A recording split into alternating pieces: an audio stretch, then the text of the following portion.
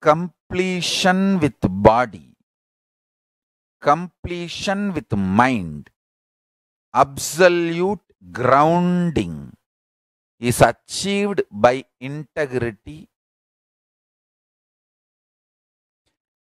People who feel integrity as they are breathing, not that, oh, I have to do yoga 7 o'clock, I just came 7:05, 7:10, what is the wrong in it? No.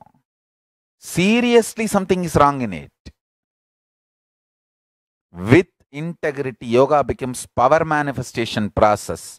Without integrity, it becomes just a body bending or bodybuilding exercise. Gym, ordinary gym. You may have little muscles and little health.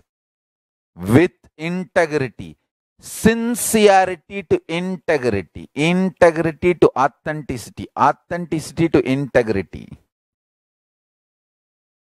yoga becomes power manifestation process. Once you know you have to keep integrity to time, then you will start keeping integrity to the principle.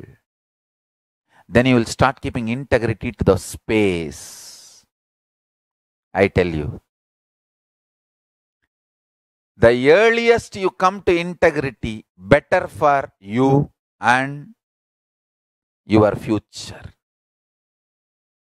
Go on detoxing your body and mind till you become absolutely integrated.